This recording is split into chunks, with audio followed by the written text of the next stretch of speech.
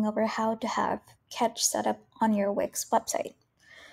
First, log into Wix, go to your dashboard, and scroll down to Settings. And now under Advanced, you should click on Custom Code. And in Custom Code, you can add code to the head of your page. This is the first step of getting the Ketch banner onto your site. Remember that the Ketch tag has to be present. It has to be the first thing on your website. So go to app.ketch properties and click on the three dots here, and you'll be able to export the code here. Copy this code, scroll back down to the dashboard, and paste this. You can now call this the Ketch Smart Tag.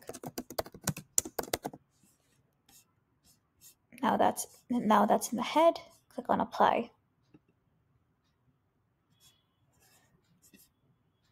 Now let's go ahead and verify that it's on the page itself.